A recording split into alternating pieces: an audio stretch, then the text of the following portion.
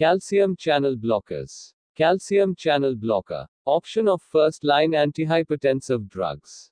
The calcium channel blockers, CCBs, have been grouped into three chemical classes which have distinct pharmacodynamic profiles. 1. Phenylalkylamine verapamil. 2. Benzothiazepine diltiazem. 3. Dihydropyridines nifedipine, amlodipine, nimodipine, benadipine, lacidipine, nicardipine, clinidipine, lecanidipine, nitrendipine, felodipine. The dihydropyridines, DHPs, are lipophilic and are the most potent CCBs, while verapamil and diltiazem are relatively hydrophilic and less potent.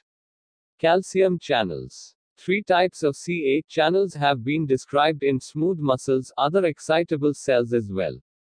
Voltage-sensitive channel, receptor-operated channel, leak channel. All voltage-sensitive Ca+ channels are membrane-spanning, funnel-shaped glycoproteins that function as ion-selective valves. Calcium is necessary for the excitation-contraction coupling in the skeletal, cardiac and smooth muscle. Mechanism of action. CCB bind to alpha-1 subunit of L channel, and inhibits the entry of calcium into the myocardial and vascular smooth muscles, thus decreasing availability of the intracellular calcium. They are potent vasodilators. Cardiovascular actions. And shunginal action of these drugs is due to 1. Improvement in the coronary blood flow, and 2. Decrease in the oxygen demand of the heart due to reduction in systemic vascular resistance, vasodilatation, and BP afterload. Verapamil, in addition, reduces the heart rate. As a group, these drugs can be used in anginal patients with COPD in whom beta blockers are contraindicated. Coronary artery dilatation. These drugs are more potent than NTGs coronary artery dilators. Nitroglycerin dilates the large epicardial branches of coronary arteries but not the smaller intramyocardial coronary arterioles. CCB dilate both, even in the presence of coronary artery spasm. Further, they can prevent the spasm even in diseased, atherosclerotic coronary arteries. This effect accounts for their efficacy in prenatal angina. Effect on peripheral blood vessels. CCB relax the vascular smooth muscle in systemic as well as pulmonary arterial circulations. They thus decrease the vascular resistance and the BP in both territories, and are useful in the treatment of systemic and pulmonary hypertension. Further, reduction in the afterload contributes to their efficacy in angina of effort. The reduction in BP is accompanied by reflex tachycardia in the case of nifedipine but not in the case of verapamil, which depresses the SAR node. They have little effect on the venous capacitance, cardiac preload. Negative inotropic effect. CCB depress myocardial contractility, and decrease the cardiac workload and oxygen consumption. This effect is beneficial in the treatment of angina of effort.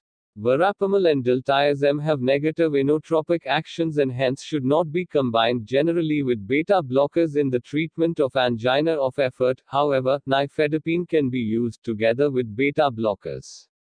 Antiarrhythmic effect. CCB. A. Decrease the rate of discharge of the SAR node. B. Suppress ectopic pacemaker activity.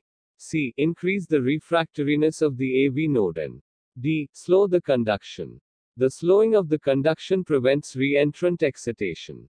This effect plus the improvement of cardiac ischemia accounts for the potent, though selective, antiarrhythmic action. Verapamil and diltiazem are particularly potent in this respect. Verapamil and diltiazem, but not nifedipine, however, can aggravate AV block. Verapamil. This drug is a synthetic papaverine derivative. It causes suppression of SA and AV nodes which are Ca2+.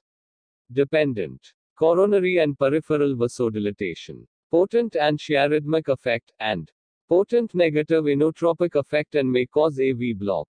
It does not cause reflex sympathetic overactivity and tachycardia. Given orally, it is absorbed completely but is substantially metabolized by first pass. Hepatic metabolism. It is highly protein bound.